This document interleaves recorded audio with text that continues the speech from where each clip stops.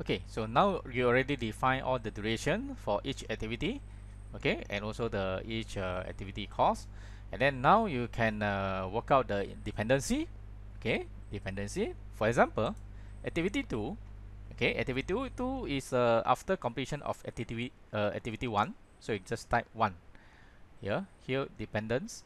Okay, you can type 1, that means after no, sorry, you supposedly type 2 because this is under row number 2. You can see from here activity 1 is under row number 2, so that means if you press enter here, you click here, so you can see the activity like this.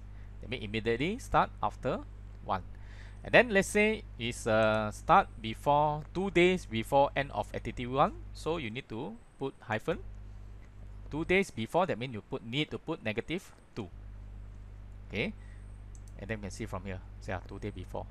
And then if you want to put more, let's say after after end of activity 1, and then another 2 days only start activity 2, so you just put without negative. So you can see from here.